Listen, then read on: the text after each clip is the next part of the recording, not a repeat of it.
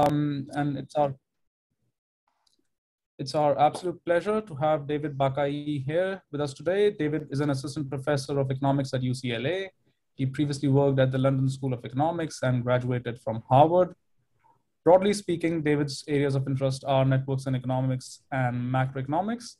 He's a prolific researcher and he regularly publishes in top general interest economics journals. Today, David will present his paper on the supply side effect of monetary policy. Seems to be a very interesting topic. David, welcome again. You have 1 hour and 15 minutes in total, including questions. You have the option of taking questions on the go, or you can defer them to the end. With that, the floor is yours. Okay, excellent. Well, thank you so much, Girish, for the introduction and for the invitation. It's a pleasure to be here today. Thanks, everybody, for coming. I don't think I have permission to share my screen yet. So, okay, perfect. Thank you.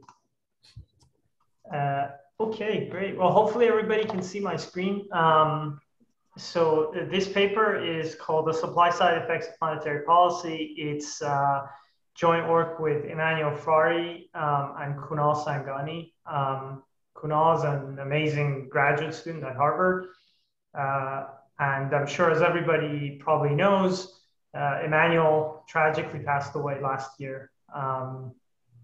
It's been a little more than a year since he passed away, and I have to say it has not gotten easier for the people who knew him. He was a really special person, both in terms of his intellect and just interpersonally. And a day has not gone by that I have not thought about him since he left us. So with that out of the way, I'll get started. So if you have any questions, please feel free to stop me. I think it's better if I try to answer questions that come up as they come up instead of waiting until the end. So please just feel free to interrupt if anything is not clear to you. Okay, great. So what is this paper about? So this paper is asking a question that's pretty, I think, classic in macro. It's asking a question, is there reason to think that changes in aggregate demand can affect aggregate productivity? Now, the classic answer to this question is no. Aggregate productivity is determined in the sort of classical mindset. Aggregate productivity is determined by things that depend on technology. And the sorts of things that move aggregate demand, like monetary policy shocks or fiscal policy, those are orthogonal to the shocks that determine technologies, at least in the short run. And so there's no relationship between these objects in the short run. Aggregate supply is determined by, aggregate productivity is determined by technology, and then aggregate demand is moving us around. Now, if you take this perspective, there's something that's awkward that you have to explain in the data, which is that all the measures of aggregate productivity that we have look like they're highly procyclical, and they look like they respond to aggregate demand shocks. So for example, if you measure aggregate productivity using a solo residual, you look at output per worker, you look at distortion adjusted notions of the solo residual and aggregate productivity, they all go up in booms and fall in recessions, and they look like they respond to things like monetary disturbances. Now, the standard way to explain this is to say this is caused by mismeasurement. We don't exactly know how to measure aggregate productivity. And the fact that we don't know how to measure it correctly means that we see some spurious relationships in the data between aggregate demand and aggregate productivity. This paper is going to offer an alternative answer. It's going to say, actually, if you write down a model that has realistic firm level heterogeneity, and I'm going to be clear about what I mean when I say that, but if you write down a model that has realistic firm level heterogeneity, then there's actually a good reason you should expect aggregate productivity to be responsive to aggregate demand shocks. And you should expect it to be procyclical. You should expect the solo residual to fall in a recession that's demand induced if you have this firm heterogeneity inside your model. Any questions about this before I keep going? A quick one. So the literature so far doesn't rule out the possibility that when you have these demand shocks, some of the firms can die out, right? Like they can exit the market. And that could also explain fluctuations in supply side as well. Yeah. Yeah. So I'm going to be not thinking about those sorts of effects. There's a couple of reasons why I think those sorts of effects are going to be different to the sorts of things that I'm going to be talking about. The first one is that there's a sense, and we can talk about whether or not this is a correct sense. There's a sense in which at like high frequency, entry and exit doesn't affect aggregate variables that much, because the guys who are entering and exiting are pretty small. So they start small and then they grow over time. And so at high frequency, if you're looking at these tiny guys going in and out, they're not going to be affecting the aggregate so much. That's the first reason why the thing I'm going to be talking about is different to that. There's a second reason, which is that the way we measure aggregate productivity actually doesn't take those kinds of effects into account. The way we measure aggregate productivity doesn't account for the appearance and disappearance of firms and goods. And so when you see in the data that aggregate productivity is procyclical, you have to have an explanation that's not tied directly to the creation and destruction of products. Yeah, thanks. David, related to Tushar's question, what about labour as a fixed factor or a quasi-fixed factor? That is, in expansion, when your firm expands, you don't want to hire too many workers because you're going to be stuck with them when the downturn occurs.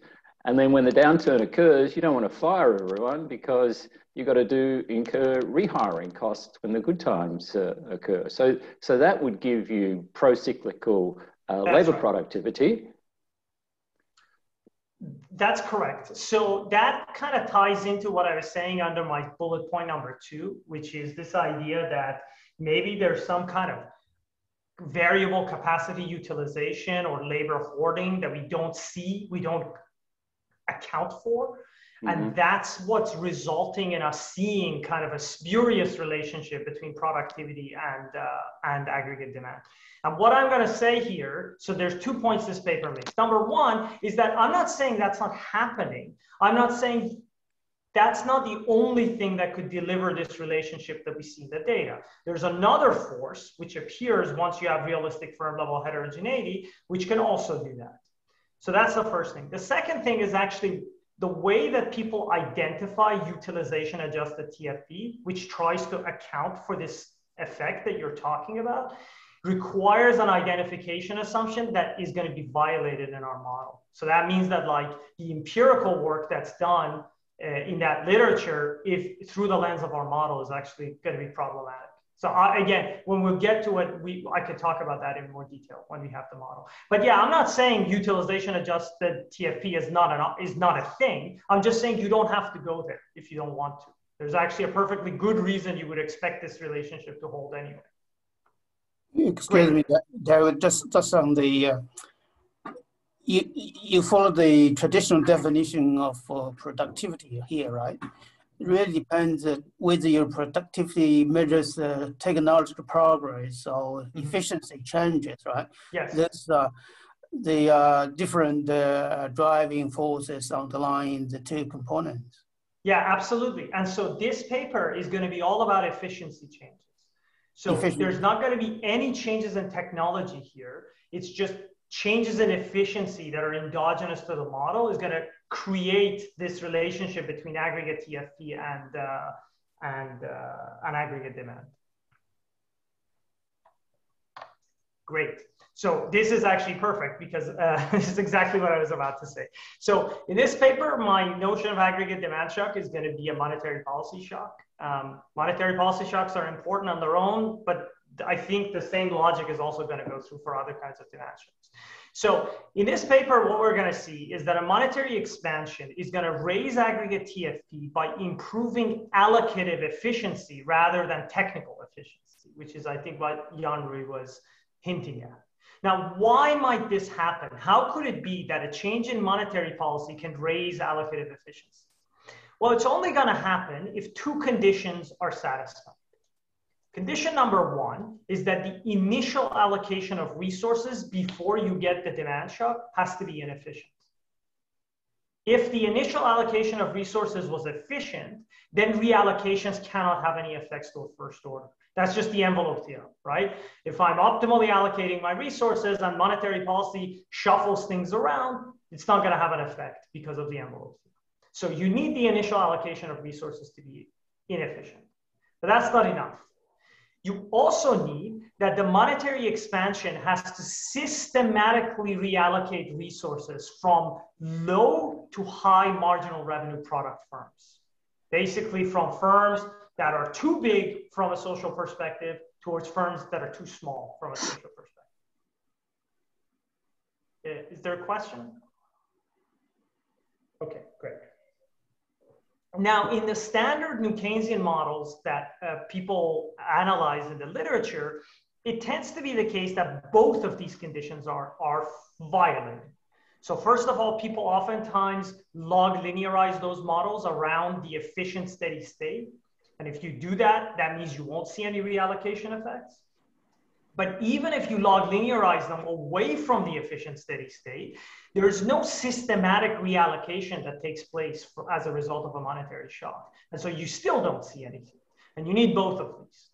But it turns out that both of these conditions will be naturally satisfied if the following two conditions are true, which are statements about the data that happen to be true. The first one is that firms have variable and heterogeneous markups. So some firms want to have high markups, some firms want to have low markups for whatever reason. If you have dispersion in markups, then the initial allocation of resources is going to be inefficient. So that's going to tick the first condition. The second thing that you're going to need is that firms with high markups should have lower pass-throughs of marginal cost shocks into their prices. Basically, if you're a firm that charges a high markup, it has to be the case that when your marginal cost goes up, you absorb part of the marginal cost shock into your markup. So when your costs go up, you cut your markup and you don't raise your price by as much.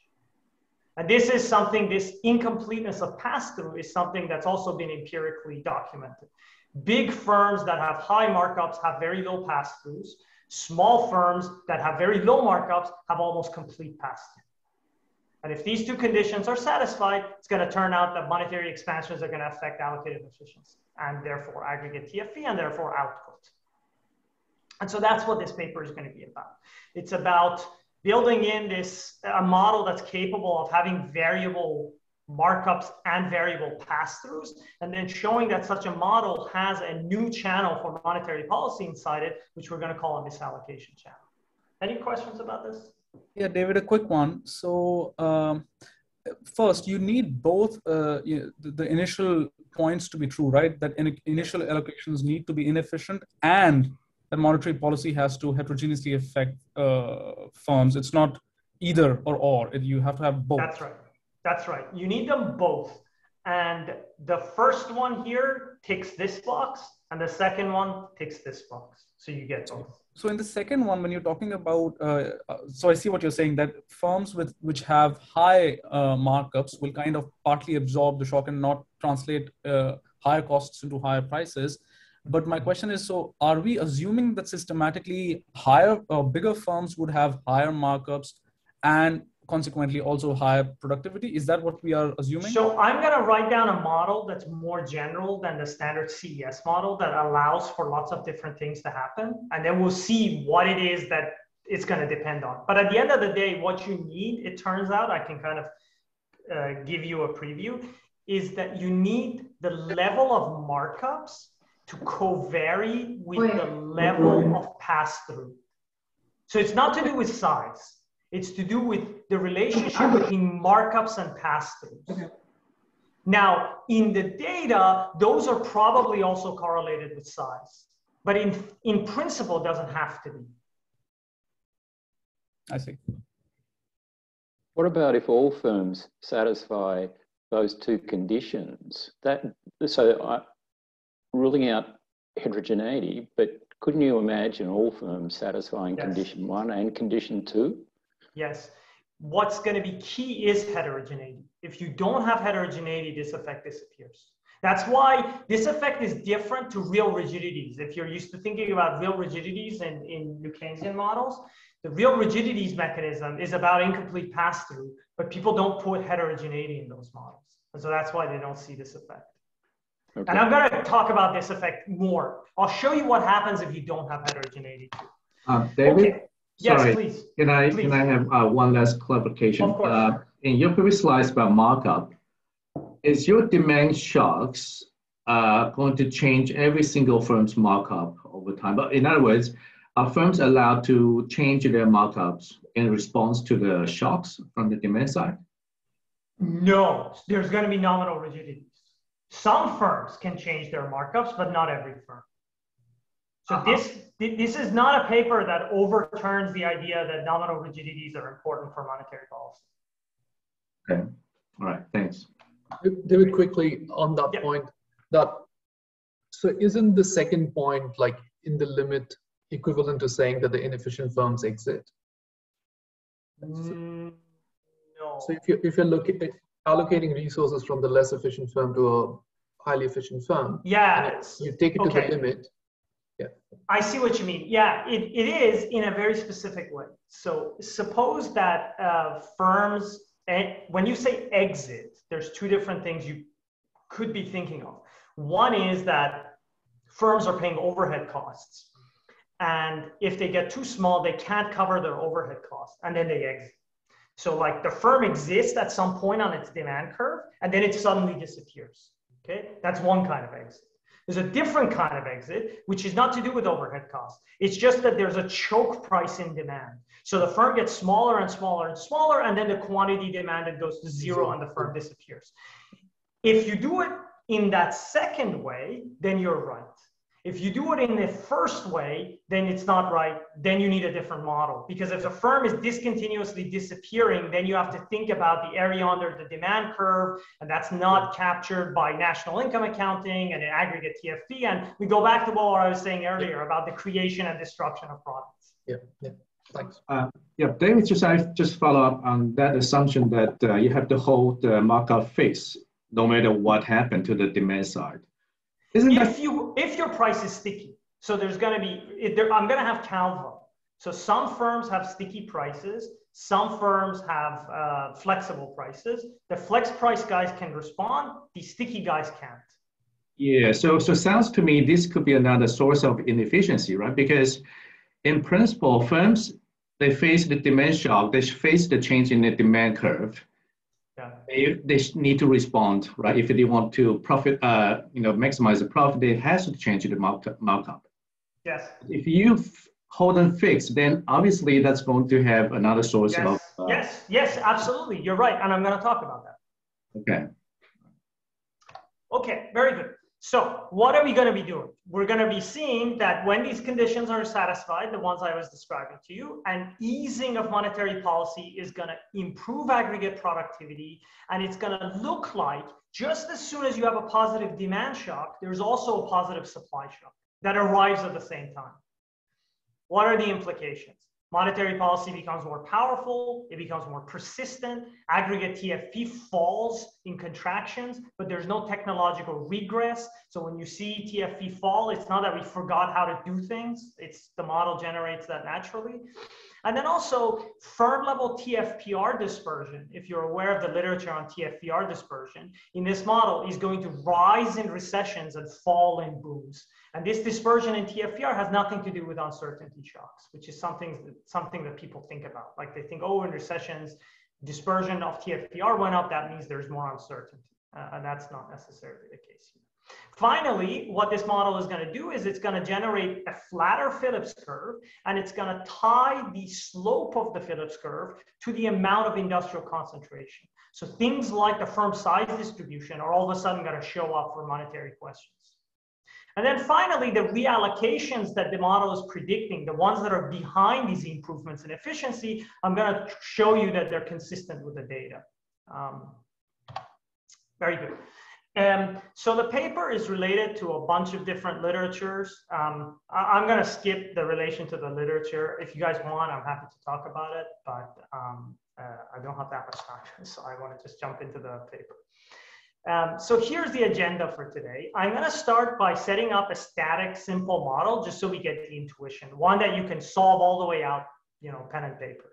And in the static model, I'm going to show you what's the transmission of monetary policy. Then once we understand the static model, then I'm going to show you the dynamic model, like the equivalent to the three-equation New Keynesian, so the New Keynesian model that you would find in Ghali's textbook. The difference here is going to be, it's going to be a four-equation model instead of a three-equation model. The fourth equation is going to tell you how aggregate TFP responds to shocks.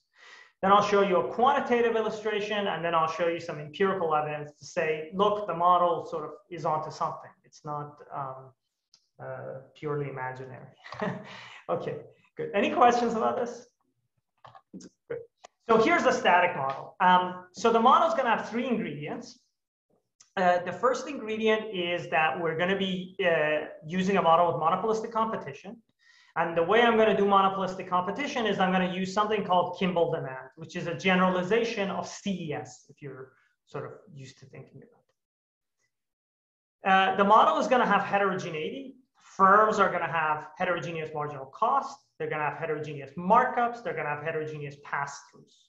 And then on top of this, I'm going to layer Cabell pricing frictions, nominal rigidities. So what's the timing of the simple model? So there's going to be an initial period 0 where the economy is in equilibrium. Every firm is maximizing, households are maximizing, all the resource constraints hold.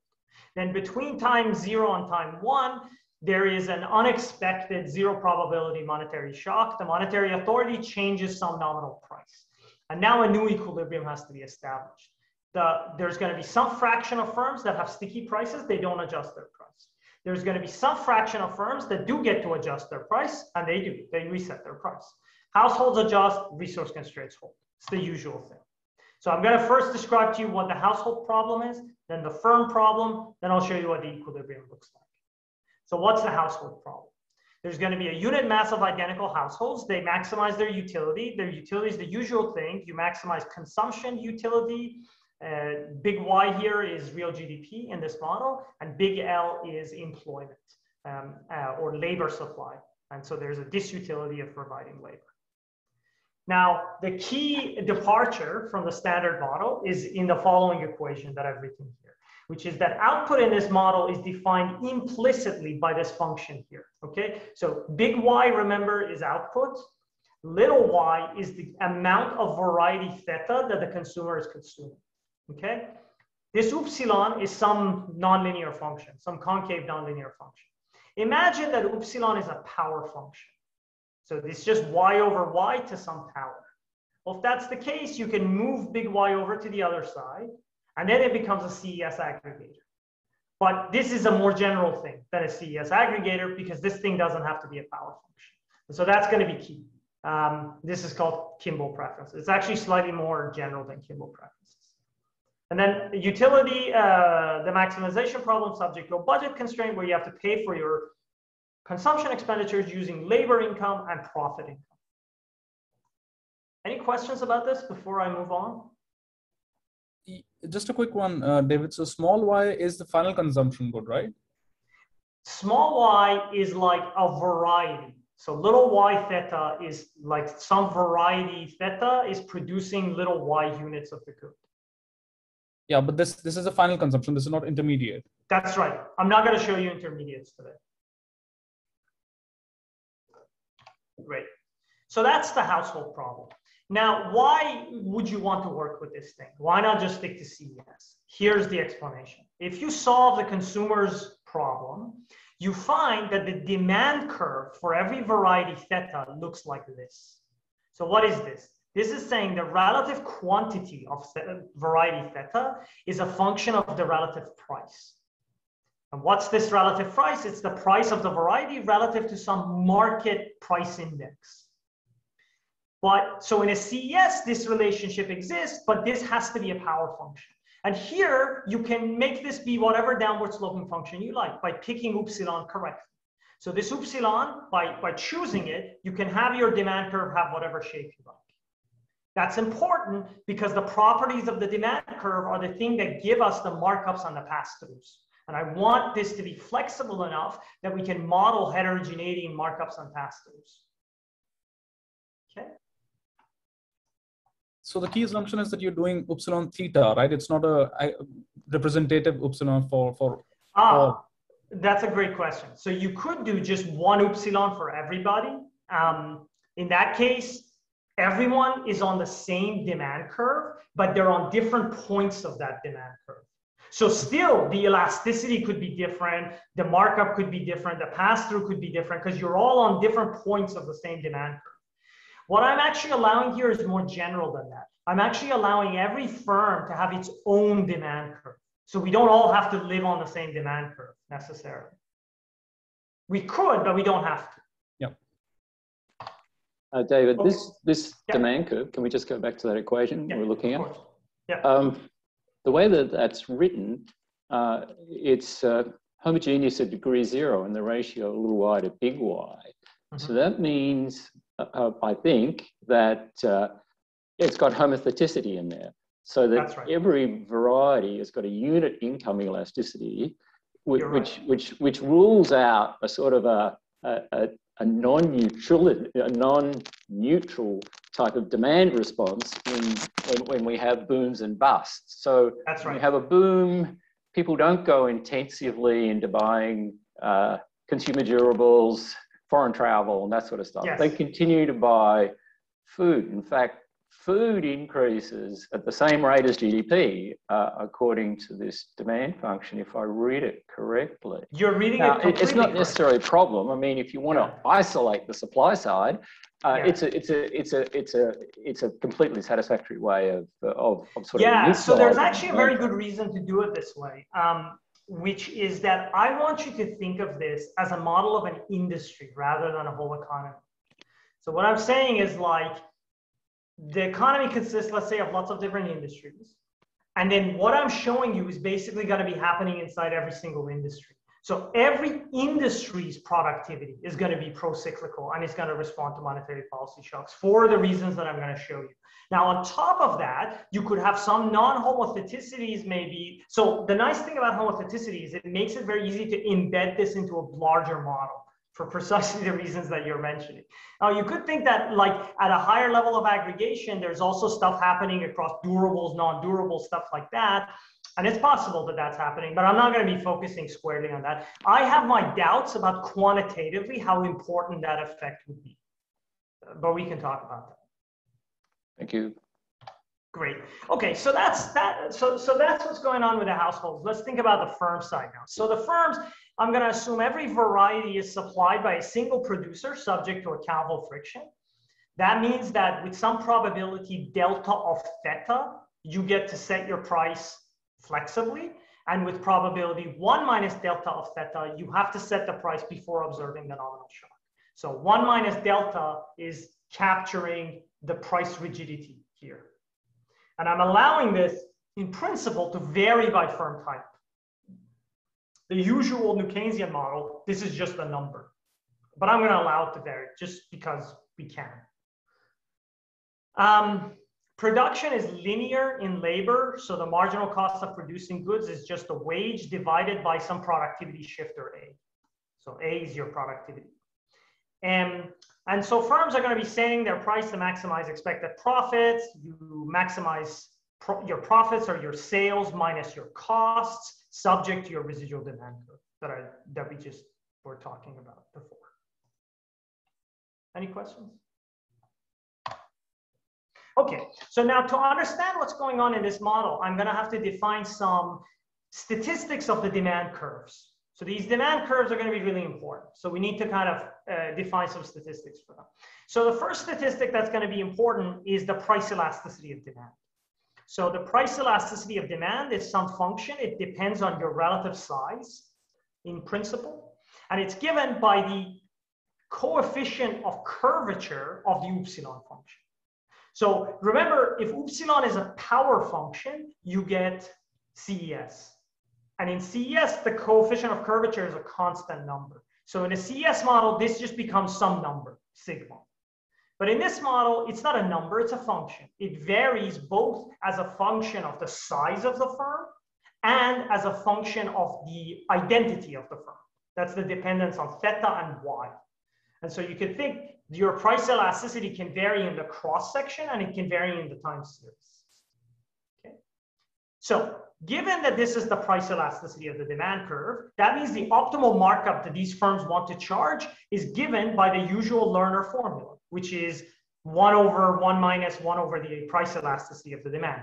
So mu here is going to be a markup function instead of a markup number like you would get in a CES model. It varies in both the time series and the cross section. When I say the time series, I mean as the firm gets big or small, and in the cross section, I mean as you change theta, which is the identity of the firm. So the markup does vary, right? In this by this. Yes, exactly. The markup varies. If you can update your price. Right. If you can update your price, you're going to set your markup according to this formula. Mm. That's why this is like a desired markup. It's not necessarily the markup that's realized. Okay, so we have the markup. I need one more statistic that's important, which is the pass-through of marginal cost into the price in partial equilibrium. So if you take a single firm and you change its marginal cost, how much does the firm change its price, if it can change its price? I'm going to call that number rho. And again, it's a number that varies in both the time series and the cross section. And this is the formula for it, if you're interested. So this rho, if you're not used to thinking about it, it's useful to think about what it would be in a CES model. So in a CES model, because your desired markup is constant, rho is always equal to 1. But in this model, your desired markup is not constant. So if you get a shock and you move up and down your demand curve, because you want to change your markup, that means you don't pass the price on 1-for-1 into your, the marginal cost into your price 1-for-1, because your markup changes. It takes up some of the slack. So empirically, if you're not used to thinking about the pass-through, here's a picture to make it more concrete. On the x-axis here, I've got firms as a function of the size percentile. And on the y-axis, I've got the average estimated pass-through of firms. This is from a recent paper by Amiti et al. For firms up to this cutoff in the percentile size distribution. So what you can see from this, the dots are the data. I just put a spline through it. So what you see here is for the bottom 80% of firms, their pass-through is like almost 1. So for most firms in the economy, pass-through is super close to 1. They look very CES. But as you start including bigger and bigger firms, the pass-through starts to fall. So that the average pass-through for all the firms put together is only about 0.65. Because the big firms are really not behaving like CES prices, CES price setters. So David, sorry, just a quick follow-up. If this is really true, so big firms, small firms are very different in terms of their pass-through, then I can imagine then the market structure of Meta, in terms of the aggregate level, the market structure, in other words, the top big firms, how much market share they account for, is going to affect or determine the aggregate effect of these demand shocks. Yes, you're right. So in this case, that in your model, does market structure matter at all? Yes, absolutely. So that's going to be one of the findings, is that, for example, if industrial concentration changes, the strength of monetary policy changes. Okay, all right. David, a quick one. So the slide that you're showing previously, that so this is established, and what you're saying is because of the fact that pass-through essentially goes down as the size increases, that is what you're using to essentially motivate that it'll have monetary policy will have heterogeneous effects, and that kind of checks the second point that you were talking about, right? Yeah, so it could be this. It doesn't have to be. I'm just showing you this so that you get a sense of what this function potentially looks like. Right now, I haven't put any restrictions on this function. It could have whatever shape you want. But I'm just saying, if you want a picture to put in your mind about what possibly this function looks like, this is probably not a bad picture to have in mind. But I haven't imposed any restrictions on this demand system yet. I will, but I haven't done that yet. Okay, great. So what's the equilibrium? Sorry, David, sorry. I mean, just quick back to that picture. So basically, I mean, your model is going to more or less replicate this find. I mean, bigger the size of the firm, yes. Smaller the markup. So, but this is a condition that are going to impose on this function, this gamma function, right? So I'm going to derive the model's properties without imposing any conditions, and then we'll see what conditions you need to sign the effects. So is the effect big or small? What does it depend on? It's going to turn out to depend on some relationship. But how you measure size on your model? Size of the firm? The size of sales. So it's the sales share, right? Yeah. Pardon? Ah, it's the share. Okay. Yeah. Yeah. Okay, perfect. So equilibrium notion. The bank is going to pick a nominal price. I'm going to make the nominal price be the nominal wage because that makes the algebra simplest. It doesn't change anything. In the dynamic model, it will be an interest rate shock. So the central bank is going to pick the nominal wage. Households are going to maximize. Prices are going to adjust for the firms that get to adjust.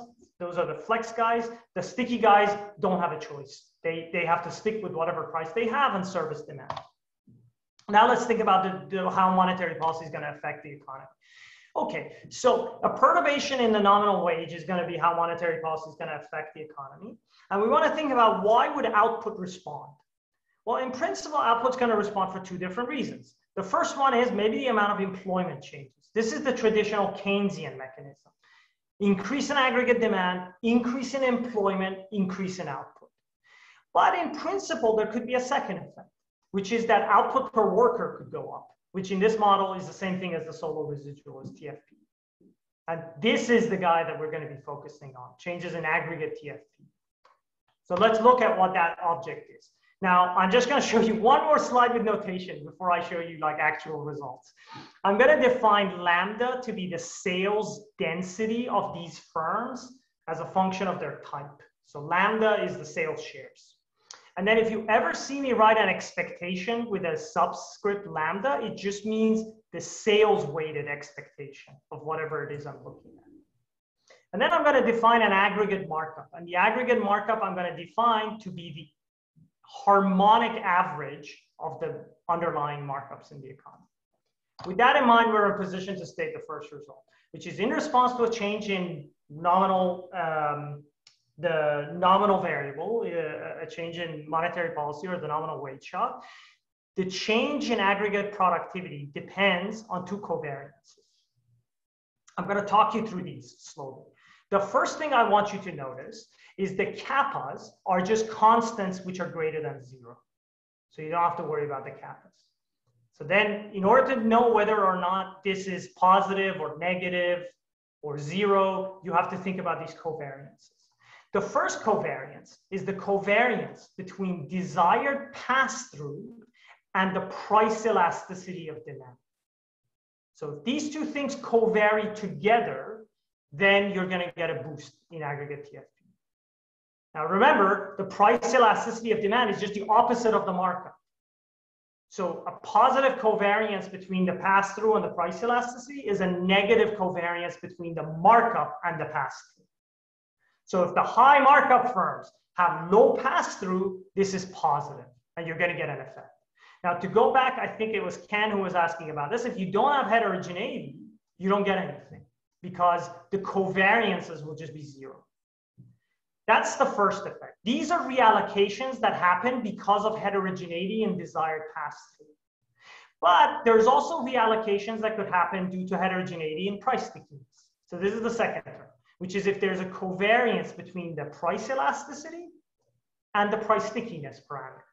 So intuitively, imagine that for exogenous reasons, the firms with high markups have stickier prices than the firms with low markups. Then you would get the same effect, even if their desired pass-through is the same. Why? Because what matters is realized pass-through. And realized pass-through depends on both price stickiness and desired pass-through. And so if either one of those is covariant with the price elasticity, you're going to get an effect. Okay. Very good.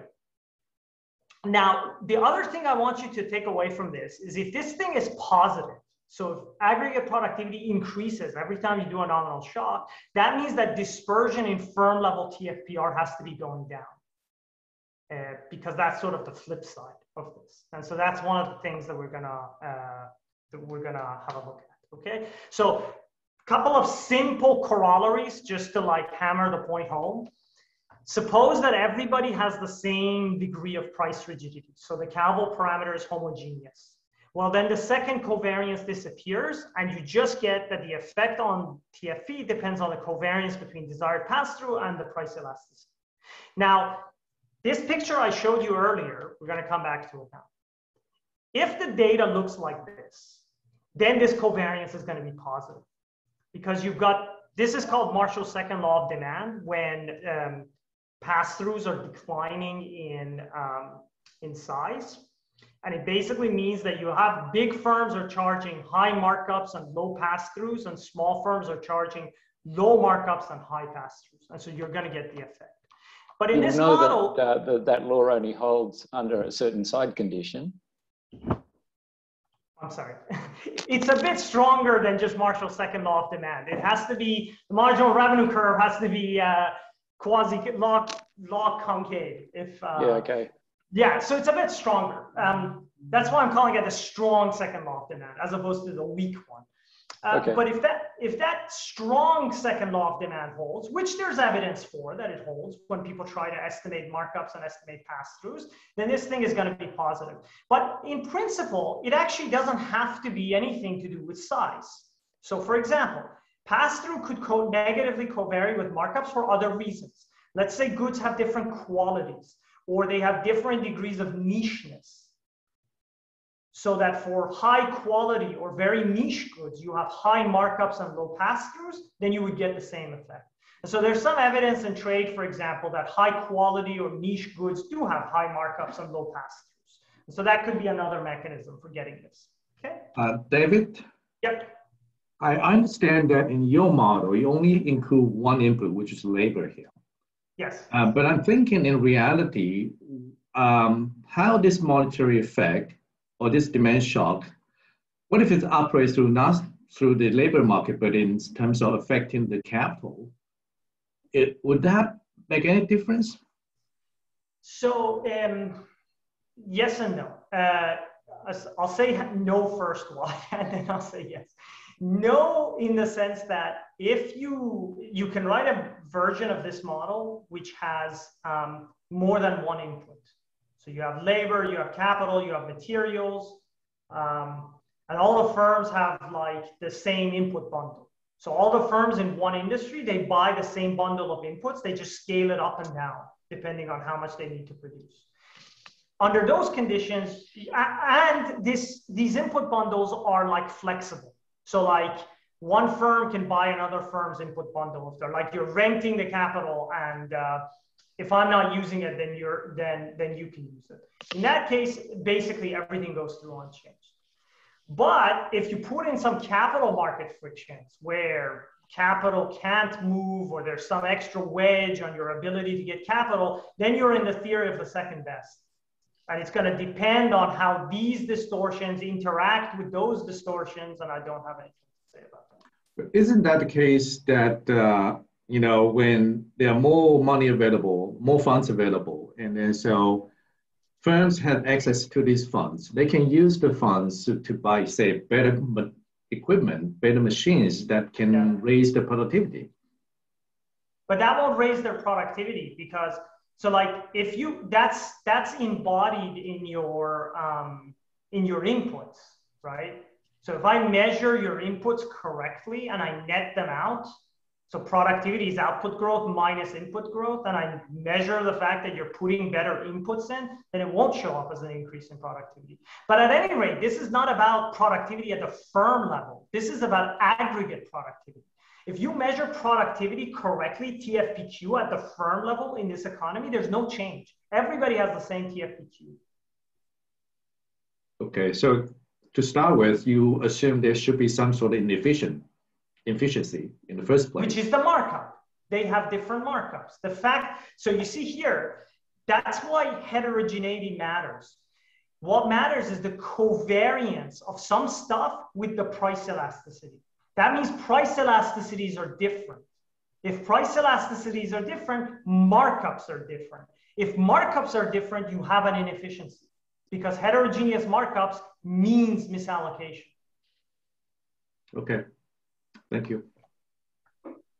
That's great. Thanks for asking that question so I could clear it up. Any other issues before I continue? Yeah, just a quick one. So the price elasticity basically is different from things like quality, different quality in products, things like that? That's right. Okay. So two firms could have different price elasticities because they have different quality, but it's not literally the same thing as quality. Mm-hmm. So the price elasticity in this model is going to be given by the curvature of epsilon at the point that the firm lives. So you could think of theta, for example, as indexing quality. And then you could say, okay, well, if firms have different quality, then this elasticity could be different for different firms. And that would give you the inefficiency. As long as these sigmas are not the same, you get inefficiency. Okay, great. Any other questions? Okay, perfect. So I'm going to push on now. We understand hopefully what's going on with TFP, because I'll just go through the intuition very quickly. So the central bank raises the nominal wage. They cause some inflation in the economy. What's going to happen? Oh, excuse me, I'm on the wrong slide. What's going to happen? Some firms are going to change their prices and some firms are not going to change their prices. Among the firms who change their price, the ones who are charging high markups, they're going to raise their price by less than the ones who are charging low markups.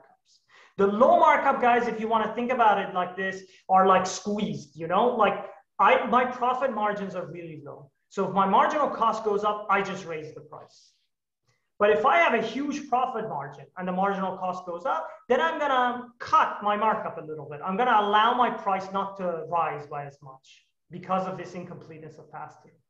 And if I do that, then resources will move from the low markup guy who raised his price towards me, the high markup guy who didn't raise my price by as much. And this reallocation of resources is what drives the improvements in efficiency. Why? Because the high markup guy is too small relative to the low markup guy from a social perspective. The distortion caused by a high markup is that the firm gets too small. So if you could somehow shuffle more resources into the firm's production function, output would rise. Is that clear? So David, yeah, just a clarificatory question there. So out here, you are assuming that firms that are having high markups are actually the smaller ones, right? Yeah, sorry, I'm flipping back and forth between size. It doesn't have to be size, but let's say for simplicity, it doesn't have to be. It could be that, Girish, you're tiny as a firm, but say you have a high markup and I'm huge. So I'm Walmart, I have a low markup and you are like some boutique grocery store with a high markup, okay? In that case, but imagine that my pass-through is 1, like I'm Walmart, I'm super competitive, I just raise the price when the cost goes up, and you don't. That's enough to get this effect to operate. Size doesn't have anything to do with it. It's just about pass-throughs and price elasticities.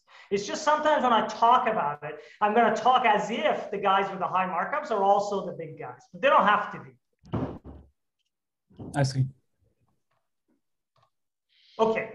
So that's the response of TFP. What about the response of output? So here's output. The way output responds, there's 2 components. There's a demand side effect and a supply side effect. The demand side effect is what you get in a traditional New Keynesian model. And it just depends on the average reduction in markups. I'm going to explain this in a sec, but let me just point out what the supply side effect is. The supply side effect is the thing we just talked about, that in most models is equal to 0. And in this model, it's not necessarily going to be equal to 0. So what's the demand side effect? The demand side effect basically is the traditional New Keynesian mechanism, which is that when the central bank inflates, the sticky guys can't raise the price, so their markup is cut. Because the markup is cut, that stimulates labor demand. Because you stimulate labor demand, you stimulate employment. Because you stimulate employment, you stimulate output. That's the traditional New Keynesian mechanism. So if you look at this effect, it has zeta in front of it, which is the Frisch elasticity of labor supply. So the demand side effect is powerful if labor supply is very elastic, so that when the demand for labor moves, you get a lot of employment. But if labor supply, let's say, is totally inelastic, zeta zero, the Keynesian mechanism disappears. This effect doesn't depend so crucially on zeta. Even if zeta is zero, even if labor supply is inelastic, you're still going to get movements in output from TFP in this model. Okay. Now, what does the demand side effect depend on? Well, here's what it depends on. There's a component that depends on sticky prices. That's the traditional New Keynesian mechanism. And then there's a component that depends on real rigidities, which is strategic complementarities and pricing.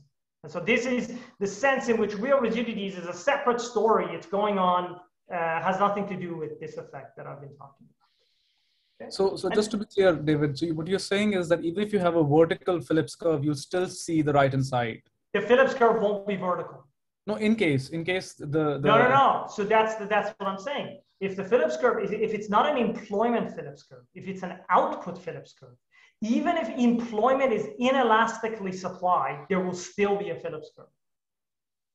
Because output can respond to monetary policy and inflation, even though employment cannot. Exactly. So the right-hand side will still be there, even if the left-hand side is not, right? That's right. Well, what do you mean the left-hand side? If this effect is not there. Exactly. So zeta zero, so that's not there, but this still gives you a Phillips curve. Yeah, because the change in Y is related to a change in A, and A is related to the wage. Yeah. But that's right, exactly. So here's in fact the Phillips curve. So here's the wage Phillips curve. Here's the price Phillips curve. The important thing I want you to take away from looking at this is that this D log A term, the change in TFP that we've been talking about, shows up in the denominator of the Phillips curve. That means if this is positive, the Phillips curve is flatter. This slope, this thing in front of D log Y is the slope of the Phillips curve. It's going to become flatter. Okay, great. So just, yeah. I just want to clarify. So here, you have on the the demand side effect. There is a aggregate markup there. So it is countercyclical, pro-cyclical, and can you just have a very intuitive explanation? This is not the aggregate markup. This is the average change in the markup. Oh, average change. Oh, yeah, it is change. Okay. It's the average change in the markup rather than the change in the average markup, which is the aggregate markup. So there will be a composition effect there. Yeah, then what about the cyclicality here in the aggregate markup in your model? So whether or not the aggregate markup is pro-cyclical or counter-cyclical is going to depend on parameters, basically, and how you close the model. Okay. It doesn't have to have strong cyclical properties. Okay. But empirically, we know the aggregate markup is just like the counter-cyclical, right? So empirically, I mean. Yeah, I mean, I think there's a lot of controversy empirically about what it's doing. So, but yeah. This effect makes it less counter-cyclical. So whether it is counter-cyclical or not is sort of depends on the model, but this D log A, this reallocation effect, because it's moving things towards high markup firms. That's what I'm asking, Yeah. That's but what I know this is not your main concern. You're more about the distribution of the markup. I think, yes, because it is a macro paper, some macro people will raise this question about this, what is the aggregate markup? Because it's a long-term debate on that, as you mentioned. Exactly. Chapter of the Rothenberg and Michael. No, exactly, right? And now like the Valerie Ramey handbook chapter, that's like, well, we don't know. Maybe it's acyclical. Who knows? Yeah. So I would say this model doesn't have strong predictions, basically, about what that thing should be doing. But it's true that the fact this effect is here is going to make it less counter-cyclical than a model that didn't have this effect. So it pushes it in the direction of being less counter-cyclical, more pro-cyclical. Okay. But I think it will still end up being counter-cyclical in the particular calibration I'm about to show you. It will end up being counter-cyclical. Okay. Okay, thanks. Okay, great. So I don't have like a ton of time, so I've got some examples here, but I think I've made my point. So I'm going to skip the examples and I'm going to go into the dynamic version of the model. So you saw the simple static model. Here's the dynamic version. So the dynamic version, we're going to assume that every firm is setting its price to maximize profit subject to a Calvo friction. But now it's a forward-looking dynamic choice instead of just a static choice. There is a standard consumption Euler equation for the household that determines how the household does intertemporal substitution. The central bank is going to implement monetary policy using a nominal interest rate. And for today, I'm going to set this stickiness parameter to be homogeneous. So I'm just going to shut down the heterogeneity and price stickiness channel. So here is what the dynamic model looks like. So the dynamic model, it's going to be pinned down its behavior by a bunch of difference equations. The first difference equation is just the Taylor rule that you're familiar with, so I don't have to talk about it at length. The second difference equation is the dynamic IS equation or the Euler equation. Again, these two are exactly identical to the standard model, so I don't have to talk about them. What's going to be different is the aggregate supply relationship or the New Keynesian Phillips curve. There's going to be two differences relative to what you would find in chapter 3 of Gaudi. The first difference is that the Phillips curve, the slope of the dynamic New Keynesian Phillips curve is now flatter because of incomplete pass-through. This is just real rigidities, okay? This is just coming from the fact that you have strategic complementarities in pricing. But more importantly, there's an extra term in the New Keynesian Phillips curve, something that looks like a cost push shock. And this cost push shock is going to look like it's that D log A that we talked about. It's TFP. And every time that the central bank does a monetary expansion, this D log A is going to become positive, which is to say it looks like there is a beneficial supply shock that hits the economy at the same time as the demand shock. Well, what determines D log A? D log A, or aggregate TFP, has its own difference equation, which is a second order difference equation that relates contemporaneous changes in TFP to a backward-looking component, a forward-looking component, and then a component that moves contemporaneously with GDP, and the coefficient on it is that covariance that we've been talking about. So if this covariance between pass-through and price elasticity is positive, which is the thing I've been sort of trying to convince you is true in the data, then every time output goes up, TFP goes up. Every time TFP goes up, inflation falls because there's a good positive supply shock through this term. And then it has its own dynamic component. The backward-looking part is from price rigidity. The forward-looking part is from forward-looking expectations. So this model, the static model that I showed you, is a special case of this system of difference equations if you set the discount factor to 0. So if you make a firm myopic and then you solve these difference equations for the effect on impact, it's exactly those equations I was showing. So this is sort of a generalization of that. Okay. One thing that's neat about this is these three equations are all first order difference equations. But this one is a second order difference equation, which means that this one is capable of generating hump shapes, whereas these ones are not on their own. And the hump shapes are useful because when people estimate impulse response functions, they see hump shapes. So any questions? Yeah, so in the last equation, endogenous TFP, so why here only the covariance between the pass-through and the elasticity appear, and why the covariance between the price stickiness and the elasticity disappear? Because I assumed it away. Okay, thanks. I just killed that effect. Okay, thanks. Okay. Give it a quick question. So in your third equation, it's the alpha D log A that's making the slope of the Phillips curve flatter. Is that? Well, here in the dynamic model, it's not the slope anymore. It's like a cost push shock. In a static model, you could write it as the slope. In this model, it's not the slope. It's just that there is like, it's like there's an endogenous residual in the Phillips curve regression. If you were to run this as a regression, there would be an endogenous residual. I see. Okay, very good. So now I want to show you how to quantify this model. So at this, written like this model is like super simple to work with now, right? Because you could just plug this into Dynair and it would generate impulse responses for you.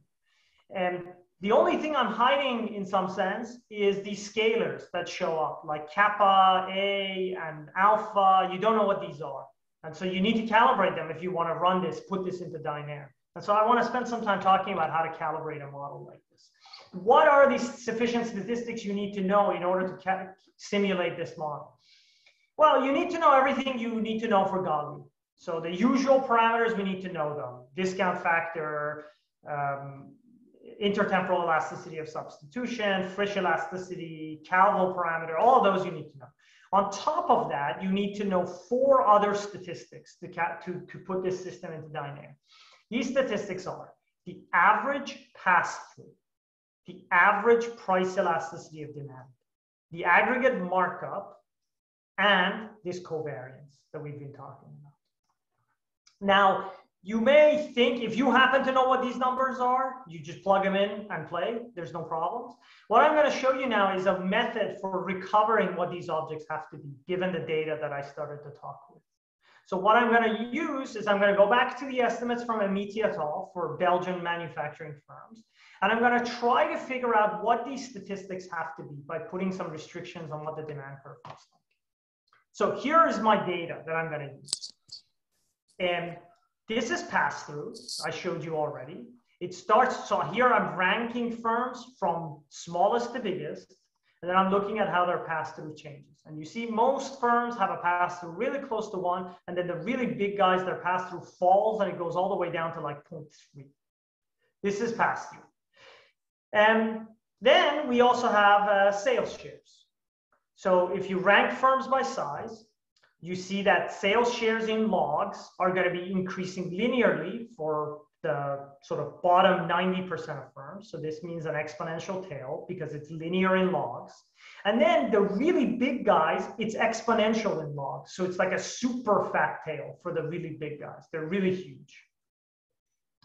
Okay, now in order to calibrate the model, I'm going to assume, this goes to Girish's question earlier, I'm going to assume that the upsilon function is the same for all the firms. So I'm going to say everybody lives on the same demand curve. It's just that we're at different points of that demand curve. That's why we're charging different markups and have different pass-throughs. Given that assumption, I can then solve for the upsilon that can rationalize these pictures. There's like a unique upsilon basically up to a boundary condition that can rationalize these 2 pictures. And I'm going to solve for it. I'm not going to go through the details of how to do this. Basically, the pass-through and the sales shares are differential equations. And you could solve these differential equations numerically to get what upsilon have to be. And then once you have upsilon, then you can go back and compute these covariances and whatnot. This method is actually something that Emmanuel and I developed in a different paper. So I don't want to talk about it at length here. We just borrow the methodology from that other paper. And then we can calibrate the model, and off we go.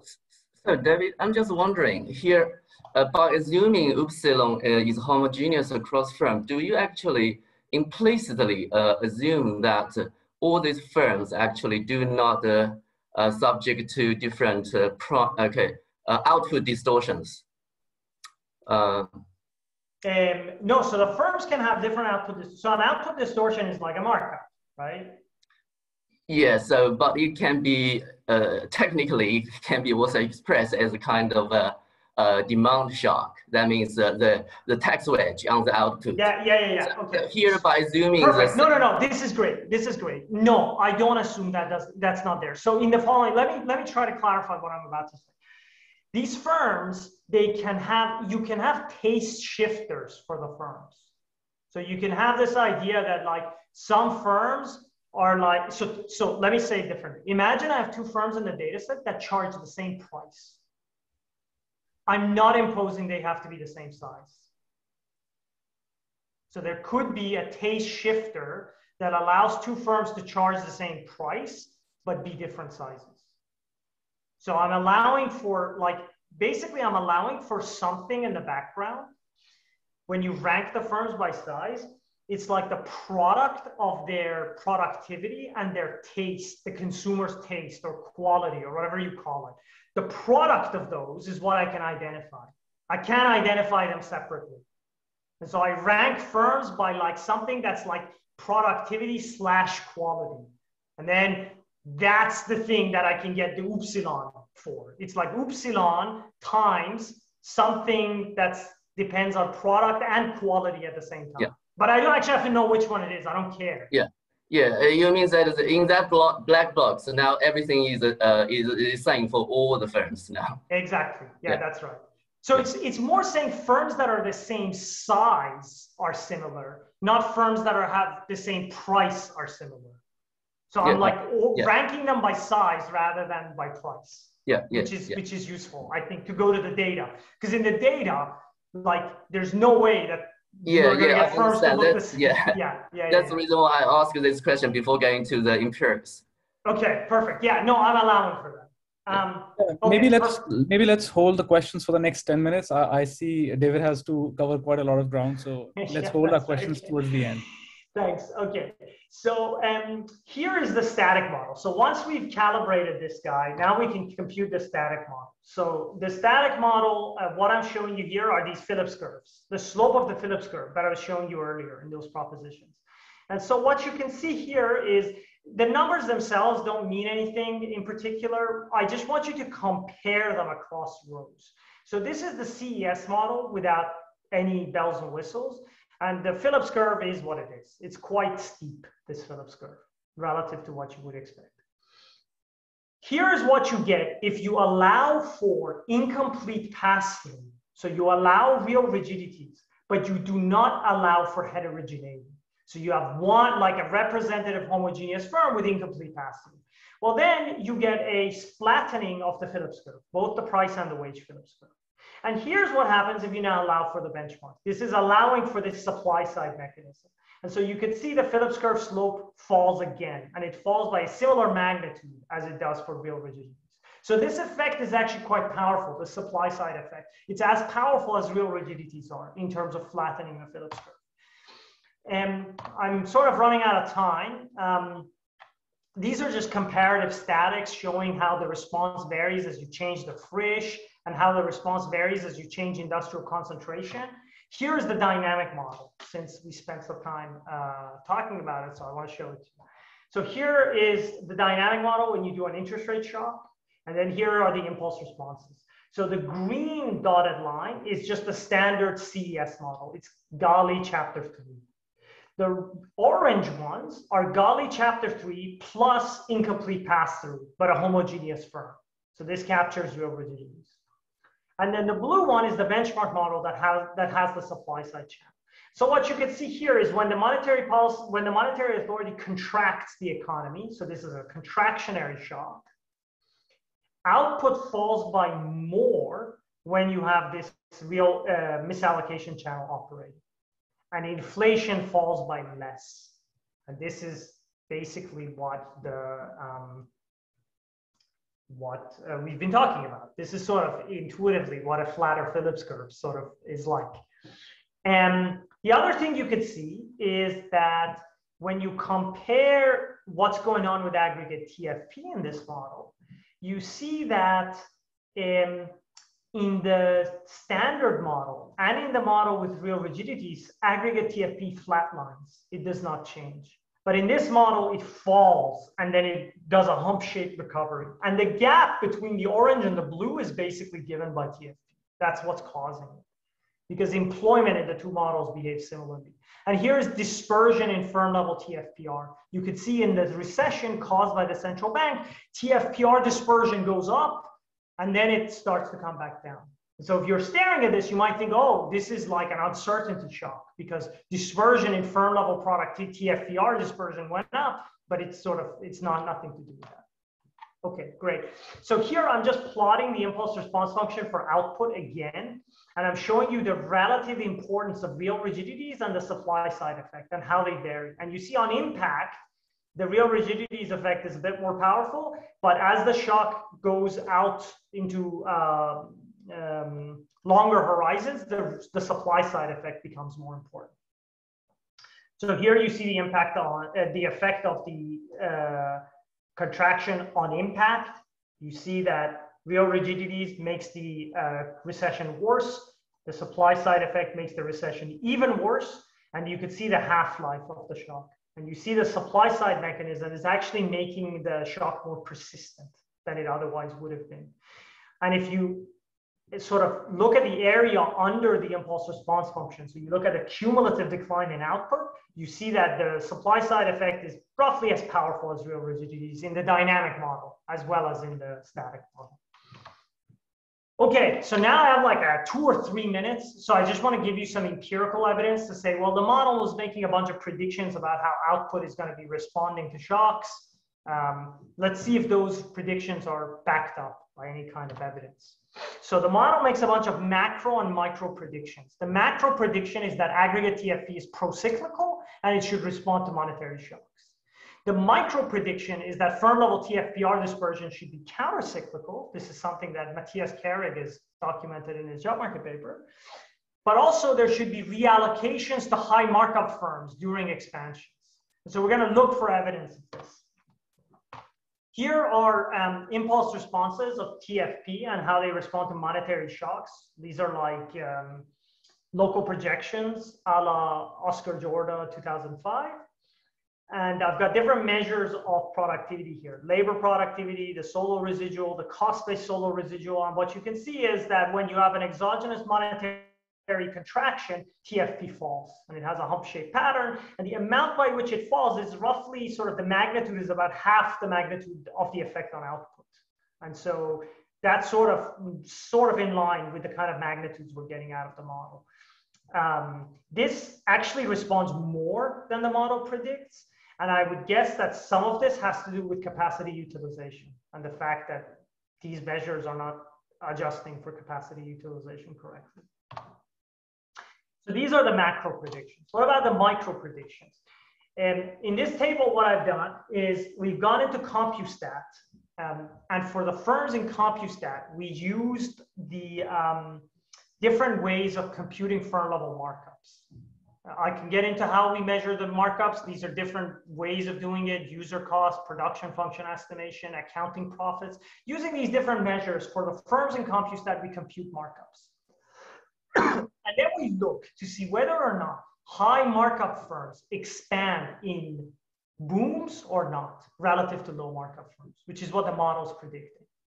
And here's what we see. So I have different measures of the business cycle on the left here. So the unemployment rate, NBER recession rates, changes in real GDP growth rates. And what you can see is that both in terms of sales and in terms of costs, the high markup firms are expanding in recessions and shrinking in booms relative to low markup firms. Excuse me, I said that the wrong way around. High markup firms expand in booms and shrink in recessions relative to low markup firms. So that's what these stars here are telling you. It's an interaction between whether you're a high markup firm and the phase in the cycle. Is there a recession happening or not? Okay, I'm like really out of time. So I just want to wrap up, just mention some extensions that came up. In the paper, because everything is homothetic, we show that it's very easy to embed this model into a bigger model, like one with multiple sectors, multiple factors, input-output linkages, sticky prices, sticky wages. It's very doable. The other thing we do in the paper is we show that you could derive the same set of predictions using an Atkinson-Bernstein style model. So a model with oligopolistic competition instead of monopoly. Because models of oligopoly also produce this thing where the big firms have high markups and low pass-throughs. And as long as the big firms have high markups and low pass-throughs, you're going to get this effect showing up, regardless of kind of like how you modeled competition. So I'm going to wrap up. To conclude, hopefully what you've come away with is that if you have a model that has some initial distortions, in our case, the initial distortions are heterogeneous markups, then aggregate demand has the potential to affect allocative efficiency by causing reallocations. This misallocation effect is particularly powerful if flexibility or pass-through of prices co-vary with the level of markups. And this is going to flatten the Phillips curve, increase in persistence, impart part-shaped responses, so on and so forth. And so we're working on sort of extending this to other kinds of demand shocks and thinking about implications for policy and so on and so forth. Thanks a lot. Okay. Thanks a lot, David. Very interesting presentation. I think this is a good time to officially end the seminar. I'm sure there are questions, and if David is willing, he can stick around for a while longer and answer them. So any questions?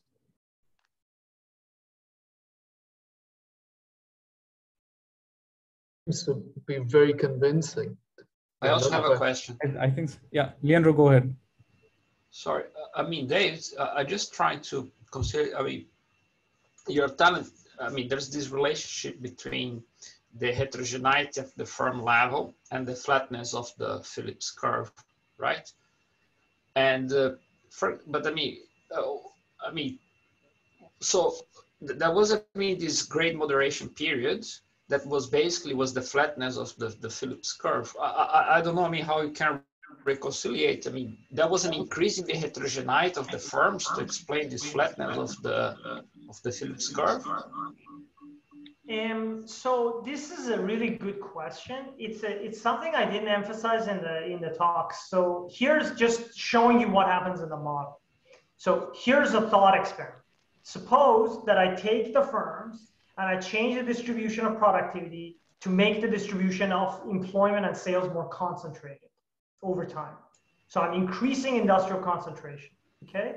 And then I look at the slope of the Phillips curve and how it changes inside the model.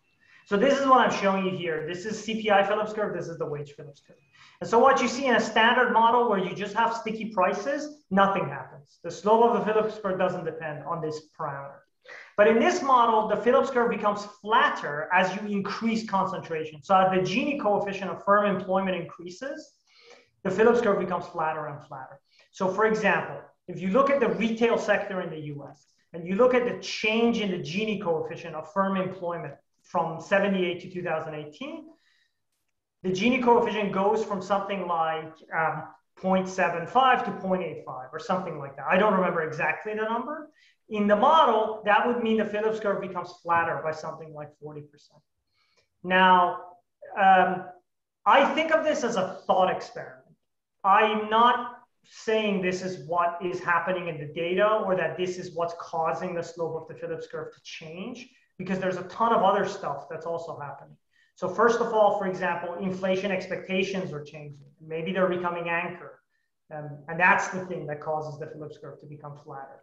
And so if there's changes in inflation expectations, then maybe that's part of the story. The other thing that makes me kind of hesitant to push this story too far is the fact that it's not clear if industrial concentration has gone up, in the sense that at the aggregate level, industrial concentration has been going up, but at the location, like region level, industrial concentration actually looks like maybe is going down. So for example, Esteban Rossi-Hansberg and Pierre Sartre and some people, co-authors, have a paper where they say, if you measure a market as a region rather than as like an industry or the whole nation, then concentration measures have been going down. Like intuitively, basically, it's like if Walmart enters your small town, at the national level, concentration goes up, but at the level of your small town, concentration goes down, because now Walmart is competing with these pre-existing firms. And then now there's other evidence that's like trying to overturn that. So that whole literature, I think, is in a state of flux. So I wouldn't put this out there as being, okay, this is what's been happening to explain changes in the slope of the Phillips curve. But it is an interesting kind of prediction. It's sort of, I kind of view it as being a bit more speculative. Okay, thank you. Sure. Anything else? Yes, so David, so, thanks for the very, very exciting talk. And here I would like to just ask, so in the end, you just show some impulse response in different variables. Have you tried to show the covariance between the TFPR and the firm size? I think it is important for us to understand the misallocation here, in addition to the standard dispersion in TFPR itself. I see. So you're saying look at the covariance between TFPR at the firm level and what, sorry? For example, firm size, because now firm productivity here is totally exogenous, right? So in your model. Yes. So for me, I would like to see the covariance between TFPR and firm size. I see. So you'd like to see, so TFPR in this model is the change in the markup. Yeah, changes in TFPR are changes in the markup. Alternatively, so you're saying you would like to see in the markup and the firm side, Yeah, so you would like to see how the markup distribution is changing basically inside the model. That's a good point. I don't have that figure. Yeah. What we did look at is how the sales shares of different firms change in the cross sec. So like what's going on to big firms, what's going on to tiny firms, how does their sales share change over time? And we have those plots in the appendix of the paper, but not the one you're asking for. Yeah, that one just like the snapshot. Here, I think you want to show the dynamics, how... No, that's what I mean. We're showing the dynamics for the sales shares. Okay, so we basically kind of say, let's take firms at different points in the distribution and show how their sales change dynamically. And let's make sure those are not too crazy. Because like what you don't want to happen is like these sales shares to change in really dramatic ways in response to the shock, right? Like where like the high markup firms take over the entire market or something like that. And so we checked to make sure those were not crazy. But we didn't look at how the markups changed. We could also do that. Yeah. I'll have another question if I'm allowed to. So here I think it is personally, I very like the finding that this high markup firm actually have the low pass-through, because it is very consistent with my own finding based on the empirical study in China. So, but I also found that in the literature, some people say, okay, they may not be very stable theoretically. For example, I think Kostas and Akolakis at Yale, he has a note. Okay, a kind of paper. So he just studied different demand function and showed in some, under some demand function actually, so the pass-through could be higher for the high markup firms and the more productive firms. Yeah. So I'm just wondering how general. It's actually, this is, I don't think there's any restrictions in the class of demand systems that I showed you. There's no theoretical restriction that says this covariance has to be positive or it has to be negative. It could go in either direction. It's just that when I calibrated the model, I found that it went in the direction that was sort of useful for me. Now, there's other models like oligopoly models, like Atkinson-Bernstein type models, where the prediction that high markup firms will charge low, will have low pass-throughs, and they will also be the big firms is like robust in the sense that you get that happening automatically. You don't have to impose something on the shape of the demand curve to get it. It just appears naturally. But in those the reason this paper doesn't use that model, the reason it uses monopolistic competition is because those models are much more difficult to solve dynamically. Because this model is a monopolistic competition model, and so the dynamics are they're more straightforward because there's a continuum of firms. If you have a finite number of firms and they're playing an oligopoly and now they're in a dynamic game and how you need to know whose strategy is what, and it's going to become very, very complicated very quickly. Okay, that's what Atkinson, that paper talked about, right? So Ariel and Andy, they have a paper where they kind of introduce this kind of oligopolistic competition, but they don't have a dynamic model. The person who has a dynamic version of this kind of stuff in a monetary nominal rigidities context is Yvonne Burning and Olivier Wang. They had a paper recently, but they assume away heterogeneity to make the model tractable. So they kind of have identical firms instead of heterogeneous firms that are in oligopolistic competition with one another. So you have to give something up. And even for them, even in that case, their model, I think, is quite challenging to analyze, even with homogeneous firms.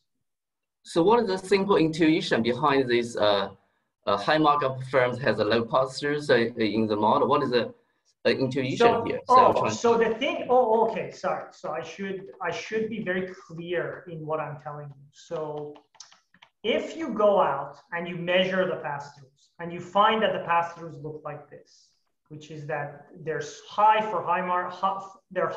for small firms, large for low for big firms, and then this tells you that markups have to be increasing in size, as long as all the firms as long as this condition that I wrote is satisfied.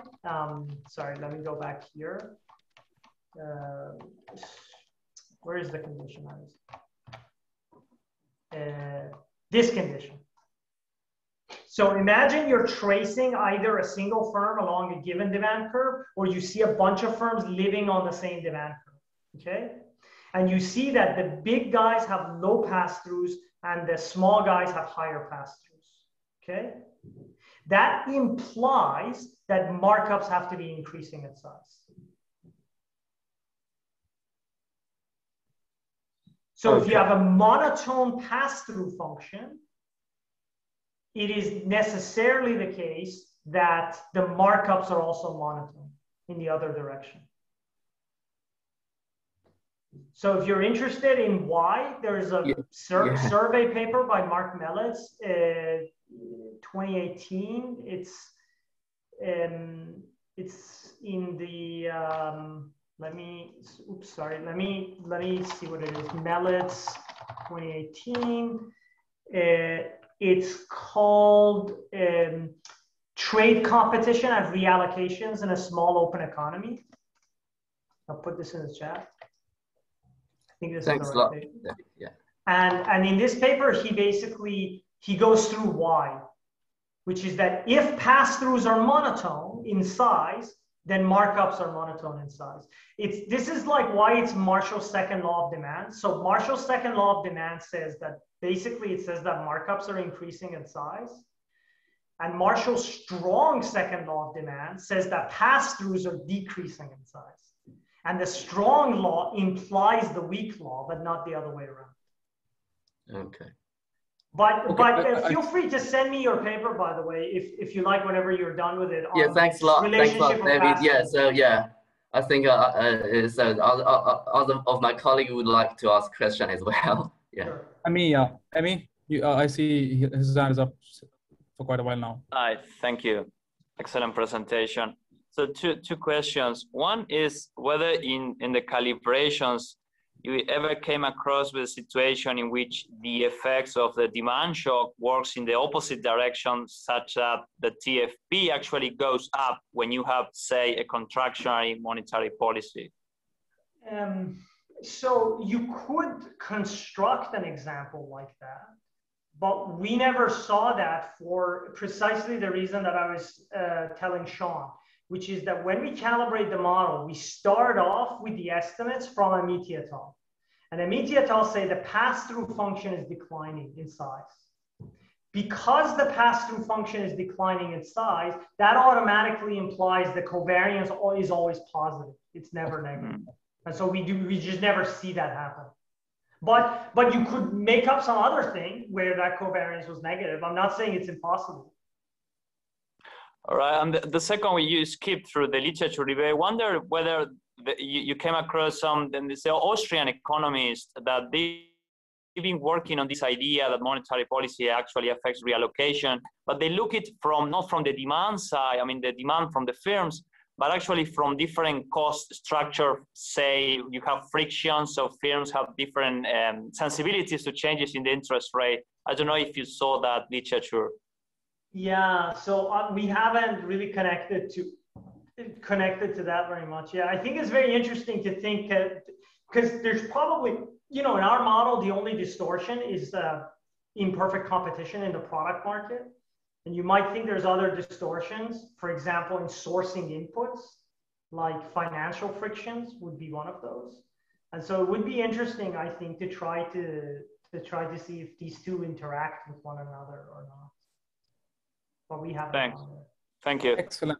So if there's no other question, maybe I'll ask the last one, David. So I see you're making a nice point when you're doing the calibration as well. You're assuming that the concentration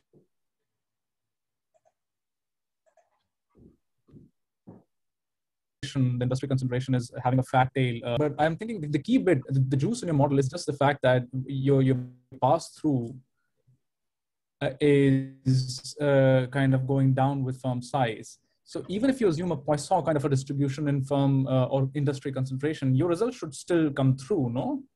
Yeah, I think it will come through. It's just that like how strong it is will depend on both of those pictures. So one of the pictures was the pass-through. The other picture was the sales shares. Yeah. And both of them matter. But you're right that I think it will be positive for basically whatever shape of that sales share distribution I draw. But to get a specific number, I just use the data. Exactly. Okay. Okay. Yeah. Oh, I see your point. Obviously, that does make a difference. But I was thinking, even if you assume a Poisson distribution, you should still see, although to a lesser extent, the point that you're saying. Yeah. Yeah. No, that's fine. Excellent. So if there are no other questions, I think Ken has a question. Yep. Ken, go ahead. Yeah, I got a question. Girish? Ken, go ahead. David, those IRFs that we were looking at before, the long run Phillips curve is vertical. Is this just by assumption that the boom goes away, that you shut off the expansionary monetary policy or the contractionary, so that we're not seeing anything from the model there? That's just reflecting what's assumed by it all. Yes. Yeah. So the way that we solve the model is we use the log linearization, and the model it sort of has this converging properties, in terms of its derivatives. And so the kind of shock that we feed in can't be too big, basically, right? Otherwise, like the log linearization solution method is not good. You kind of need small shocks. And a small shock for us means a shock that eventually disappears, not like a permanent shock. So if it was a permanent, so the reason it disappears is like the shock, there's like a interest rate contraction, and then it slowly decays. And then there's a Taylor rule that this determines what the nominal interest rate is. And then it goes away, and the economy eventually returns to the original steady state. If we wanted to answer the sorts of questions you're thinking about, we would have to think about like permanent shocks, let's say, like the central bank changes the inflation target or something like that. And to do that, we would have to solve the model non-linearly. And we haven't done that. But I don't expect there to be anything. I haven't done it, but I don't expect there to be anything, because after long enough time, everybody will get a chance to adjust their price. So you're just going to go back to the flex price equilibrium, just starting at some other initial price level. It's not like this is going to maintain. You can't like have perpetual growth out of this, basically. Right, that's reassuring. Thank you. Now, I've got another question for you, or a point actually. This upsilon function of yours that generates a lot of your result, a lot of very neat results, I should say, too. That covariance in particular. Now, this upsilon function, that's sort of the primitive function. Your pricing equation is a derivative function of that, yeah? Epsilon prime. The price elasticity is a second derivative of the primitive, and how the price elasticity varies is a third derivative. That's the pass-through, exactly. Okay, okay. Now, my point is that if we're talking about a third derivative, this is inherently a rather fragile concept. Yes. So, it might be useful to invest some time in looking at robustness with respect to upsilon and these sorts of things. I don't know if you've done that. So this is, I would say it's a little flipped around from the usual way we think about these things, because it turns out empirically, the higher derivative, the higher the derivative, the easier the object is to identify in the data. So a pass-through is way easier to identify than a markup, which is a second derivative. And a markup is way easier to identify than the shape of the demand curve itself. And so because like with pass-throughs, you can have like exchange rate shocks or something that move your marginal cost, and I can just look at what you do to your price, and I get the pass-through. But to get the shape of the demand curve, that's a much more challenging thing to do. Or to estimate the markup, that's a much more challenging thing to do. So that's why I think the fact that we actually start with this pass-through thing as it's like been measured in the data and work backwards is reassuring. Because you're right, if you start with the first derivative, so imagine I told you an estimate of the shape of the demand curve that I got, and then you differentiate it 2 more times to get the pass-through, good luck. Like something that looks the same in like levels, when you differentiate it 2 times, it can look completely different. So that's the bad direction, right? Which is that you try to estimate upsilon prime with a lot of uncertainty, and then you differentiate it twice, and then you get garbage. But if you go in the other direction, which is you estimate upsilon triple prime with some uncertainty, and then you integrate it to get upsilon prime, then those errors are going to be smaller. If that makes sense. That's a good response. Excellent. So I think since we are way past the official time, I think this would be a good time to end the seminar. David, thanks a lot for a very interesting